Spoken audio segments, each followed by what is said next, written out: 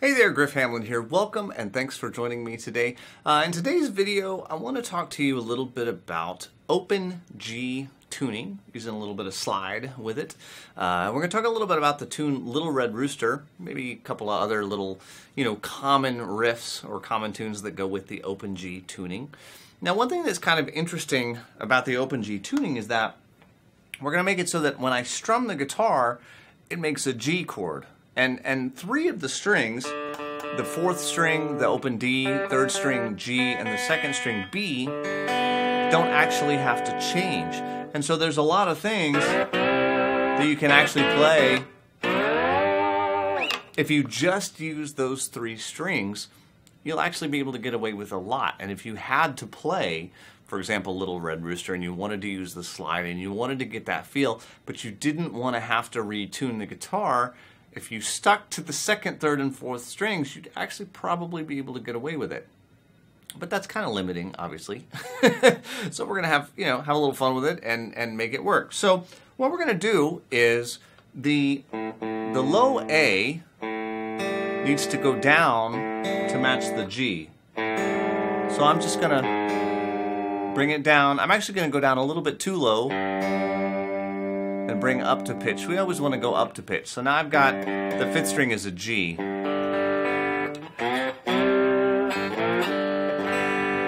My high E is going to go to a D. So I'm going to use the open D to match that.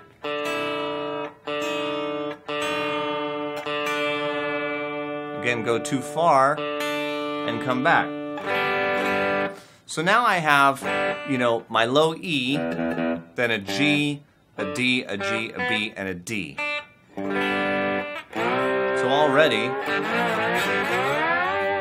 I have a nice, big, full sound. But I'm going to take my low E, and I'm going to bring it down a little bit too low, and then back up. The reason that we go a little bit too low and then back up is because the string has to slide across the nut, and it has to do it evenly.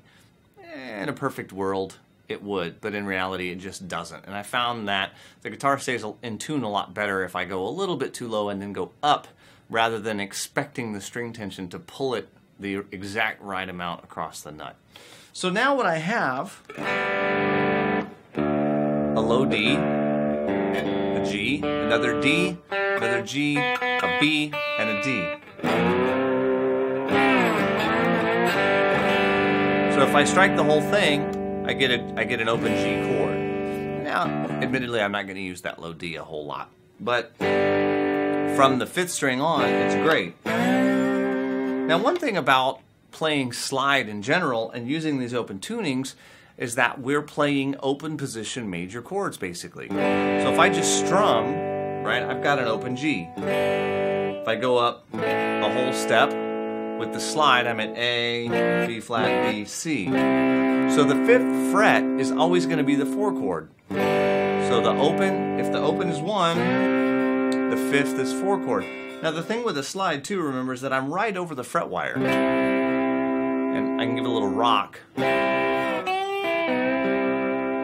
to make it sound good. So I'm just strumming that, and then the 5 chord is going to be at the 7th fret. And it's always going to work that way.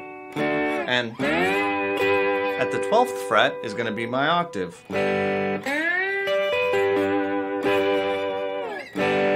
So I've got things like, good old Bad to the Bone. And all I'm doing here is the 4 and then the flatted third. So I've got the 5th fret, and I'm using kind of the middle 2 strings.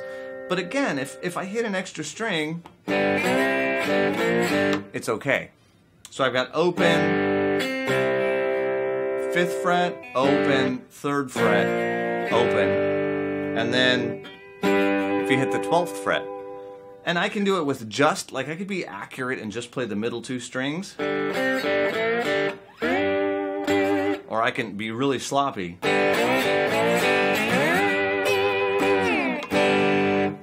You can see that in neither way is it necessarily bad. You just don't have to be, because you've got this whole thing, it's tuned open. it's hard, none of the notes are going to be bad. So if I just kind of bang away on it, and that's, the George Thorogood approach is, I mean, he's a great guitar player, don't get me wrong, but he's a really aggressive player where, he's not being all that persnickety about exactly which strings he's hitting, okay? So, you got something like that. A little bit of shape goes a long way. But then for something like Little Red Rooster, it's that same thing. 5th fret, 3rd fret, open. And then what I'm doing right here is just hitting on the 3rd string, grabbing that 3rd fret note on the 3rd string, and then open, and then the 12th fret. And notice that on my right hand, my middle finger and my ring finger are touching the 1st and 2nd strings, and I hope you can see that. And I'm doing that to keep them from making sound.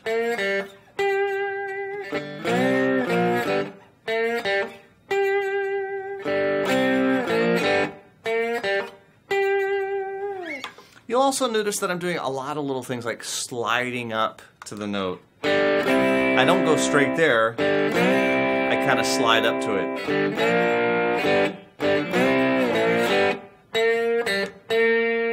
I sort of slide into it. I don't make it, pure and direct. I kind of slide into everything. Obviously, that's just a big part of the slide guitar sound. We can slide, so we do, because it sounds good. All right, now, Little Red Rooster in particular, I'm doing that riff. You don't have to just do the one string. You can do more. And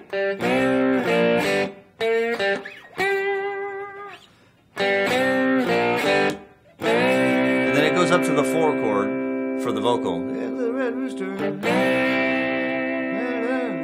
I can't think of the words, but. And then the riff again.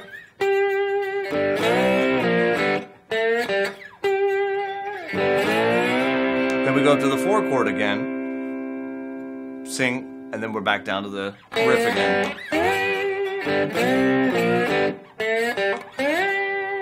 So we haven't done the straight 12-bar blues, okay? So in a straight 12-bar blues, we have 1 chord for 4 bars, 4 chord for 2 bars, 1 chord for 2 bars. Well, instead, we're going what might commonly be called a blues bridge type of thing, where we're going from the 4 chord to the 1 chord. So the first 2 bars are the 4 chord, where there's vocal going on, and then we go back to the 1 chord, which is the riff. Again, call and response, right? We have the vocal over the 4 chord, and at that point, we're just holding, letting the vocal do its thing, and then back at the 1 chord, we respond.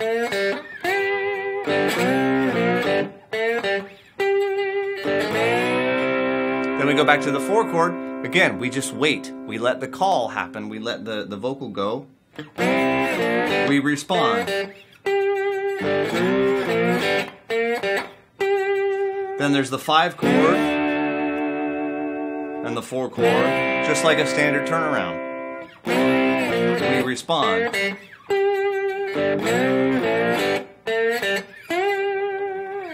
Okay, so we've basically got a 12-bar blues. It's just that the first 8 bars are call and response on the 4 chord and the 1 chord between the vocal and the guitar. But once we get to the turnaround, it's 5, 4, and 1 for 2 bars. So that's a normal thing. So it's still, and also, by the way, a lot of times an extra bar gets thrown in there, or 2. There's so many versions of this song. Some of them are not slow, down and dirty like this. Like I think it's a Junior Wells version. It's actually kind of funky.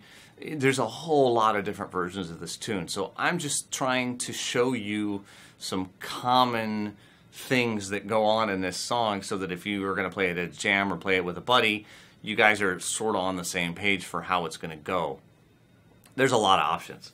So if you're actually on a gig or you're on a jam session, you got to open up your big ears and just listen to what everybody else is doing and try to stay with it. But it's not a super hard riff. It's actually a whole lot of fun. And like I said, you could do that without tuning to open G, you just would have to stay on those middle 3 strings. And I just really like I like that big messy. I like to be able to really just get up there and get into it and not have to worry about, oh, I can't hit the 1st string, or oh, I can't hit the 5th string. I don't like to have to worry about it. So if you can tune at least the 1st and the 5th string into the open G fairly quickly, then you can have a lot of fun with that. So that's going to do it for today. Hope you enjoyed this. Hope you have some fun with it and play around with it, and I'll see you again real soon.